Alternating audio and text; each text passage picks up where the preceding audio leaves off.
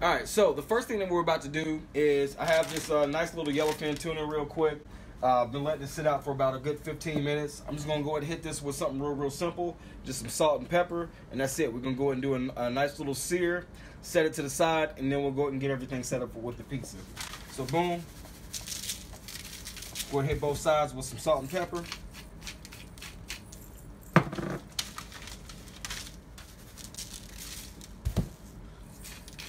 And you can do your own thing, but I'm just kind of, trying to keep it simple so I can just do a nice little sear real quick. I'll go ahead and do a medium with the sear on the tuna. So I got my little skillet heating up real quick. See where we at.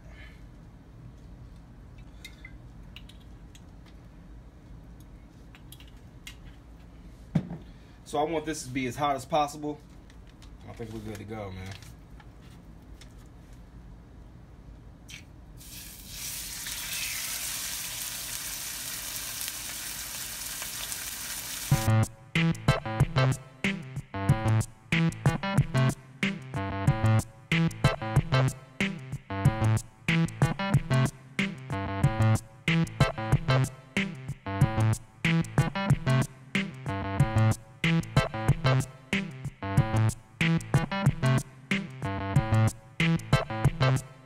So now I got my tuna already seared here. It's kind of just chilling on the plate here, just resting. We'll go ahead and flake that down in a minute. The next thing I'm about to do here is, so this is kind of the twist that I'm doing on this. I'm actually about to go and do a simple little Alfredo sauce. I'm going to use a little bit of tarragon in my Alfredo sauce, and I'll save the rest of this tarragon for the actual pizza topping itself. So I'll just go ahead and chop that down. This is a nice little piece of Parmesan that I have, a little Parmesan block, so I'll break that down for my sauce. Another thing that's needed for my sauce is just 1 clove of garlic, a little bit of butter, and I'll also use a little bit of olive oil. So the whole key, or the whole little secret to this whole recipe today is actually going to be the lemon. So I have an organic lemon right here. Cool. So what we do is go ahead and break everything down that we need for this Alfredo sauce. Right now I have a little small skillet on low, and then anytime that you're doing an Alfredo sauce, you definitely want that, it's on a slow and low. No need to rush anything at all. And that's it, man. So I'm about to go ahead and break this garlic down real quick. Doesn't have to be perfect.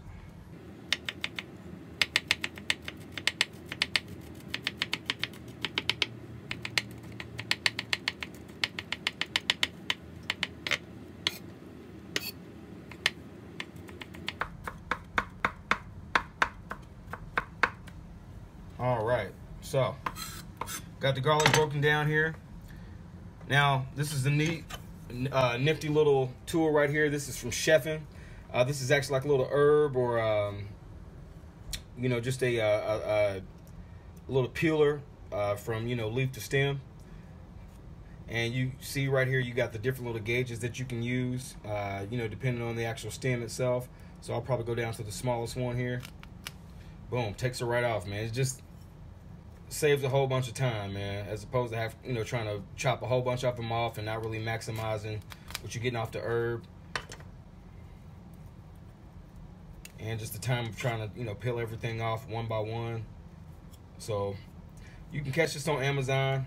Like I said, this is by Chefin'. It's a nice little kitchen tool here, man. I think I got a weak little stem here, so I might have to just take the loss on that one, which is cool. But you can see how small that stem was, so that wasn't that bad. Cool. We're gonna do that for the last one. Actually, no, we're good. That's a strong stem. I can go ahead and run that through here. I can just fill it. Boom. So, got that broken down. And all I'm gonna do on this, with this tarragon, I'm just gonna do a nice little, actually, what I'm gonna really do is actually save these stems.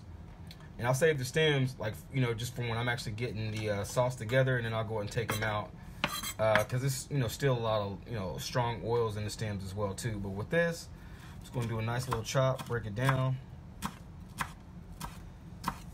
You don't got to go too fine here, because like I said, I'm still going to be using a lot of this to spread on the actual pizza as well, too. And I'll just put a little dab of it in my sauce. So we are good to go with that. Let's get that separated. Cool. Now, I'm using a sweet little cheese grater that I got from IKEA. You can do your thing. You can use a bag of Parmesan cheese if you want. That's cool. I like the blocks of it and everything because it lasts a little bit longer and you can, you know, kind of get that fresh grated cheese game going on at your discretion. You know, you can just have it right on the whim. So boom, that's cool. That should be sufficient for our Alfredo sauce here. I might not even use all of that because I don't really want it to be too rich here. And you know, this Parmesan cheese is kind of rich in the flavor and everything, but that's it. So we're good to go. Now, about to go ahead and jump right over to this Alfredo sauce and get that jumping. So let's do it. I have the eye on low. I'm going to hit that with a little bit of olive oil here. Go ahead and hit this bad boy with some butter. And again, I really don't need that much sauce. I just need enough sauce to actually, you know, cover my pizza dough here.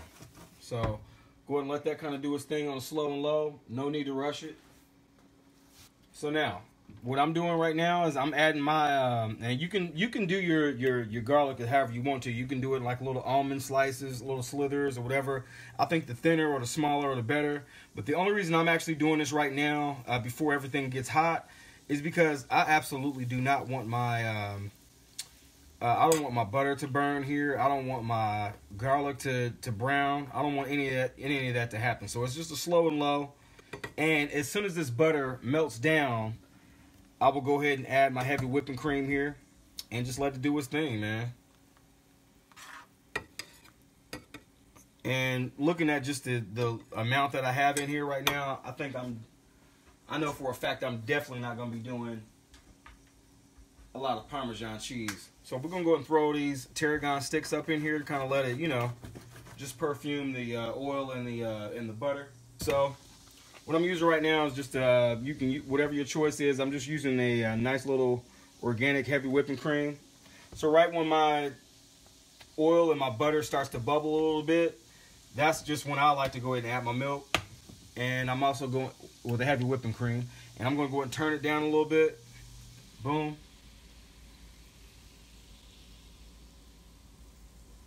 Like I said, I don't really need a lot of sauce. I'm not really trying to go heavy in on that. And I'll save my heavy whipping cream for another day. All right, so now what I'm about to do is just turn my heat up just a little bit. I'm taking it to about medium. I'm going to go to a big spoon here.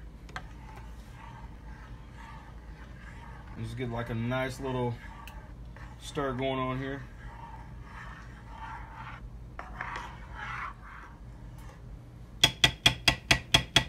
So I'm actually using an unsalted butter here. I'm not about to do anything heavy. I'm just gonna do a little bit of, you know, just a small little dab of salt right here, so you can see the amount that I got going on right here. Boom. And go and drop that up in there. And you can add more salt, you know, if you want. Me personally, I just think you got a lot of different things going on here. You got the cheese, the provolone that we're gonna be adding soon. We have the Parmesan. So, you know, two different salty things.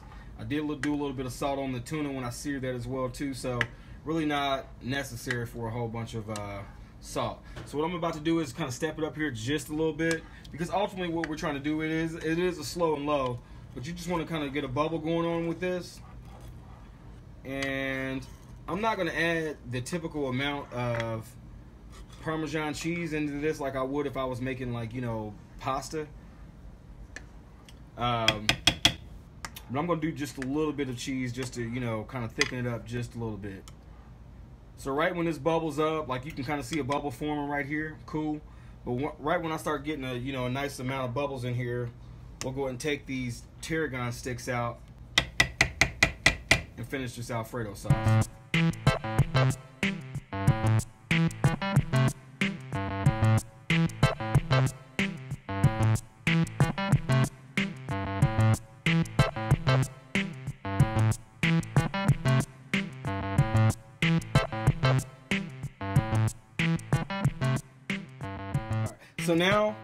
So now we got the crust ready. I just drizzled it with a little bit of olive oil real quick, and I'm just gonna go ahead and do a par bake on this for a few minutes until it, you know, kind of just gets a little bit, you know, hardened on the outside, still soft and everything, still gonna be doughy in the middle, but just to kind of have a solid surface so we can go ahead and add our toppings.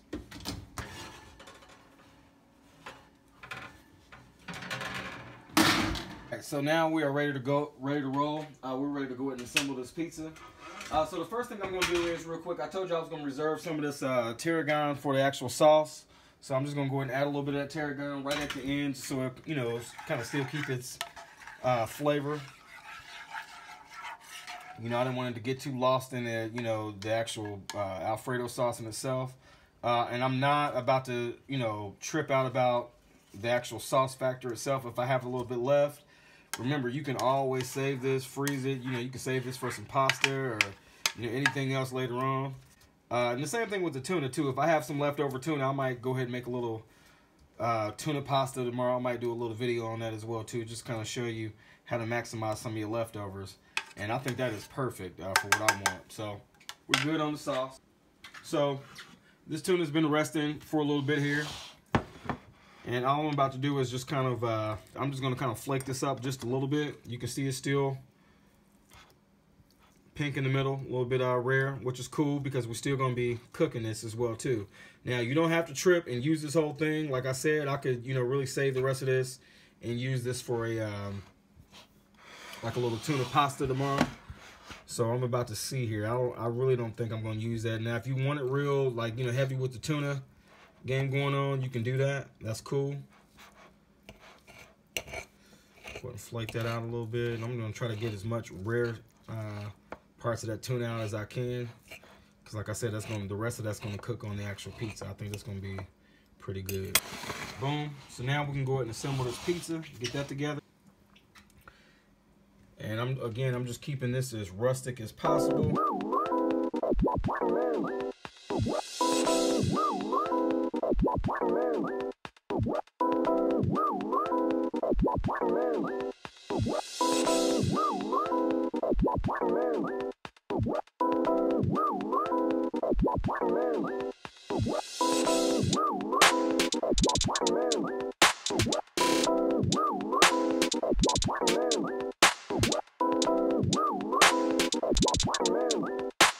Here we go. It's been probably about 20 minutes. Oh yeah, it's good and toasty. Check it. Check it. Check it. Check it. Check it. Check it. Check it. Check it. Check it. Check it. Check it. Check it. Check it. Check it. So I did say that these lemons were going to be important here in this whole little process, and I totally forgot. Right before I actually shredded that tuna down, I was just going to go ahead and squeeze a little bit of lemon on it. The reason I was going to do it before is because I didn't want that acidity to kind of fight with that cheese and, you know, make the cheese curdle or anything. So at this point, what I'm doing right now while my cheese is actually, where the pizza is resting, I'm just going to go ahead and squeeze a little bit of lemon just on one little small portion. I don't think it's going to hurt, but as far as this actual recipe and what you're doing, you want to go ahead and once your tuna is rested down, after it's rested, go ahead and hit it with a little bit of lemon, man. It's going to change it to another level, like how lemon will actually, you know, step up a tuna salad or whatever it may be. Especially like when I do a tuna melt, I absolutely add the lemon in my, you know, tuna, the actual mix before I actually do the melt. So cool.